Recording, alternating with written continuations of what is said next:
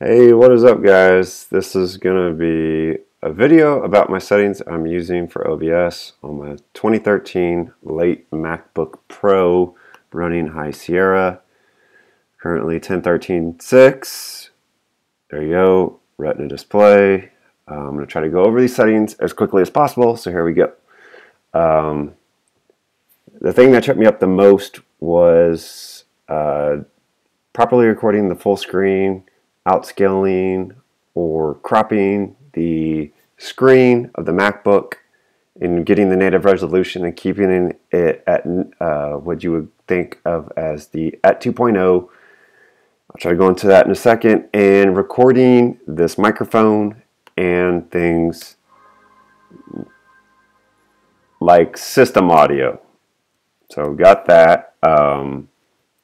Let's go over this. Like, you just downloaded and installed OBS, first opened it. There's one thing you could do. You could go to this auto configuration wizard. Obviously can't run that while I'm recording a video. Did that. Wasn't really impressed with the settings it gave me, so the first thing I did was create a thing for screencasting. I don't do any streaming. I have no idea about streaming settings, so if you're looking for a streaming thing, go somewhere else. This is about me setting up OBS so I can record YouTube videos. Click this little plus button, name your jazz, go there. Got that going. You're going to create a little profile. I created a profile. There you go. Scene collection is tied to this, is going to there, and that, and then you can set up sources. As you can see, I have my preview disabled. When I enable this preview, sometimes it displays properly, sometimes it doesn't, so I just keep it disabled. I'd like to think that it uses a little less resources on my computer when I have that enabled and trying to update the screen and record me all at the same time and get that little crazy infinity effect. I'll just prevent that from happening. Anyways, alright, so first things first, go to scenes, you got your scene, then you go into your settings over here. This is all pretty standard, not much going on in there. Like I said, I don't do the streaming. Got this output. So this is the first one. Skip the streaming tab. Go here. Go to recording. Set up your path where you want to record. I usually change this per video I'm per video I'm trying to record. I create a little subdirectory and then kind of put it in there. I use MP4, even though it says even though OBS was saying about this nonsense down here. I tried MKV on macOS, didn't work for me. I left this set to audio track 1, even though I should be recording my system audio and my microphone audio. Got that, didn't want to rescale.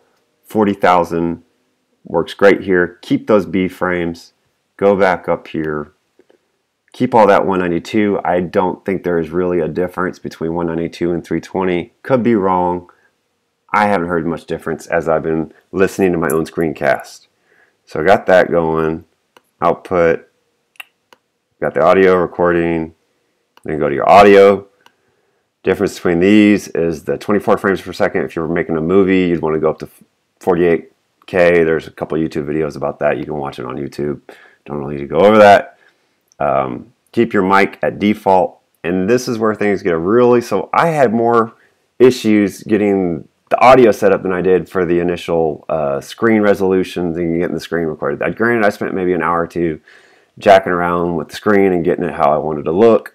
But if you go into system preferences here, you want to keep this at your external microphone, and then you can also go into this little doodad and you can start setting up these multiple input devices, and you think you would set up your mic, and then you could set up this and what other...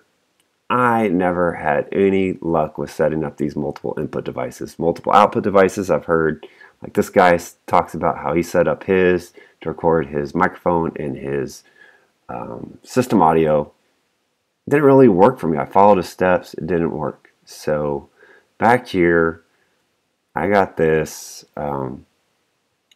Get back here on my sound preferences. All right. So the big takeaway for me was that when I plug in my mic, my headset mic, it says it's an external mic. If I were to unplug it, it would say internal microphone on the computer. Left that there, left that to my headphones.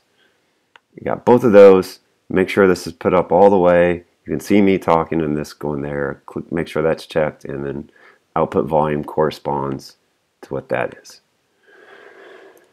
All right, back to OBS.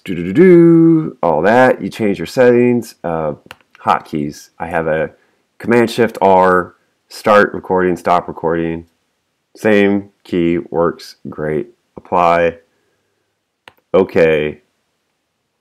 Install Soundflower, not too hard. Google Soundflower. Set it up, the 2 channels.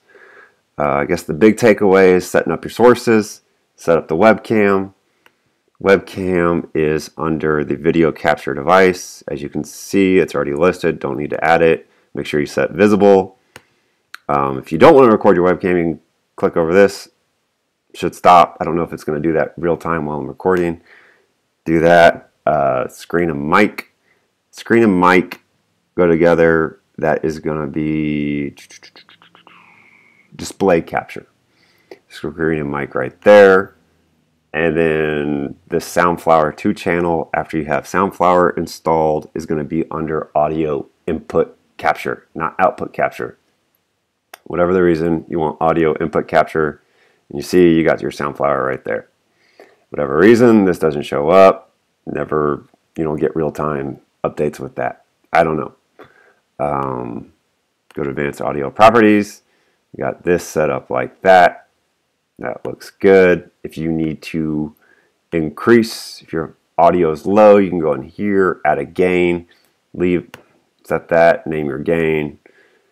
Anywhere from 1.0 to 2.0 usually helps you out.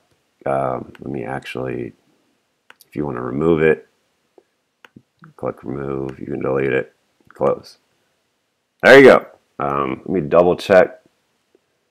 Heard me on the microphone.